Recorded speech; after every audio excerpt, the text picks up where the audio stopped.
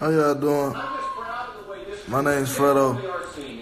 My last name's Bang. Before Fredo Bang would drop tracks like Oouuh, Father, Mansion Party, Gangsta Talk, Doggone, and more. Before Fredo Bang would have rumors about his own death circulating online. Before Fredo Bang would clock in nearly 1 million Instagram followers, 250,000 subscribers on YouTube, and cash out on an expensive piece from Icebox in memory of his boy, the real G Money. Zoom in when I say this. I have no knowledge of anything that he just...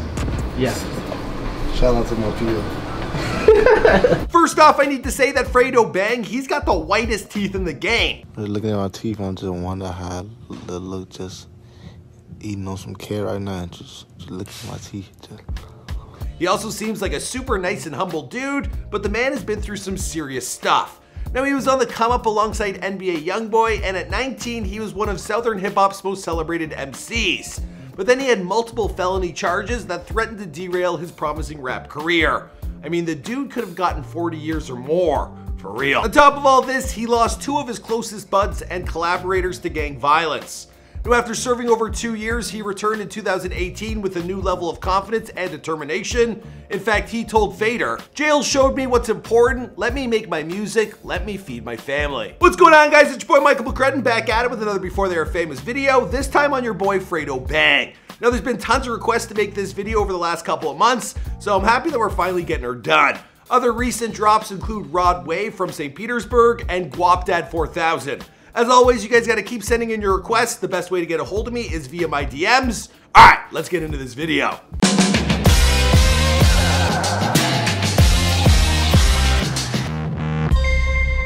Hey, be sure to subscribe and hit that bell. Boom!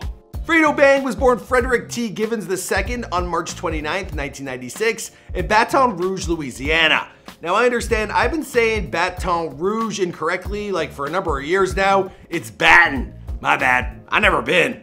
Baton Rouge. Now, his mother, who works as a teacher, she separated from his father when he was just a year old, but his dad would remain in his life. At the age of 11, Fredo's father, he revealed to him that he was gay. Now, in that interview, he also opened up that his father had been molested as a child, but his sexuality, it never bothered young Fredo, and he loves his dad all the same. Now, this makes Fredo Bang a great role model against homophobia in hip-hop. Who would have guessed it? Now, following his parents' divorce, his mother, she remarried a cleaning company owner. Now, Fredo, he has 5 brothers and 4 sisters, most of them step-siblings, including a sister he's never met that lives in Latvia. Now, she comes from his father's side. His dad, he got it on with some lesbians, they wanted a child. So Fredo Bang's family life, it's a little bit like Friends, you know what I mean? So what's new? Still, a lesbian? Well... Now, a police report listed his former house address. We actually found a photo of this on Google Earth, but he don't live there now, so don't go doxing him. Now, there also exists some footage of him giving a tour of his local hood. Clown, you know what I'm talking about? What the fuck it is? We in Uptown right now. Yeah, that's my old house right there. You know what I'm saying? We used to ride the go-karts all up and down here. That whole school, all that used to be grass and concrete over there. They built that school. Now, talking with Fader, Fredo Bang, he had this to say about his early life. Growing up in Baton Rouge, if you're weak, you're beat. When you're thrown in an environment that's almost like a jungle, you either learn or you lose. It's simple as that. Now, Fredo's older brothers, they were constantly in and out of prison, some serving as much as 10 years at a time.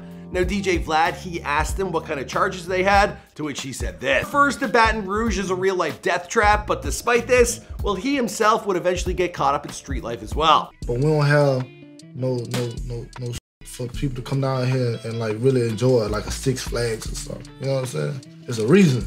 You know what I'm saying? Nobody about to take no big investment somewhere that's a death trap. We actually found an old Instagram post where he captioned it, "Had money way before the rap, now I'm 50 grand up in jewelry." Now, Fredo Bang, he met his close friend and future collaborator, the real G Money, when they were both 10 years old and in the 4th grade. Now, the duo, they started collaborating on music by their early teens. Now, another one of his close buds was Crazy Trey, who would also be an early collaborator. Now, some early tracks include iPhone 6, Rainy Days, and I Love PU $$Y. You know what I'm saying. Now, I decided to look up a few of these music videos, and in iPhone 6, you might recognize one of their buddies. Yeah, it's none other than Baton Rouge superstar NBA YoungBoy. Now this video was filmed back in 2015. Not long after this video was filmed, well, there was a falling out between NBA Youngboy and G Money, and Youngboy and Fredo Bang, well, they haven't really spoken since.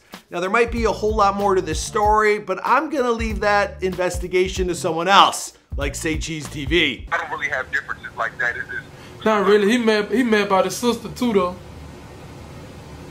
about his sister. Yeah, I had f***ed her a long time ago.